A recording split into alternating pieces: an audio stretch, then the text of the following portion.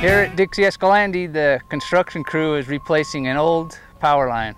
We are replacing old rickety poles with new, taller, stouter poles, and exchanging the small, brittle copper wire with new steel core aluminum wire that is many times larger and stronger.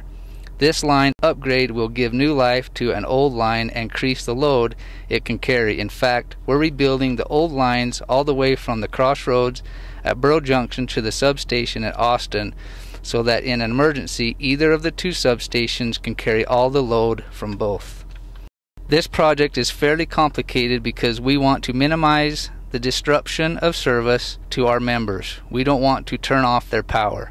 That means before we take out a section of the old line, we have to bring power from another direction for the section so there are no power outages, or we have to perform the work hot, which means we have to work around the energized conductors.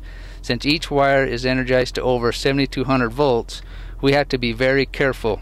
We use insulated equipment and tools to move the energized wires from the old poles and out of our workspace before we remove old poles and replace it with a new pole. Then we place rollers on the new structures. Rollers look like pulleys through which we pull non-conductive ropes. The ropes are used to pull in the new aluminum wires. When the new wires are brought up to the proper tension and insulated from the ground, we energize them and then move the loads over to the new wires. Finally, we use the rollers to pull out the old copper wires.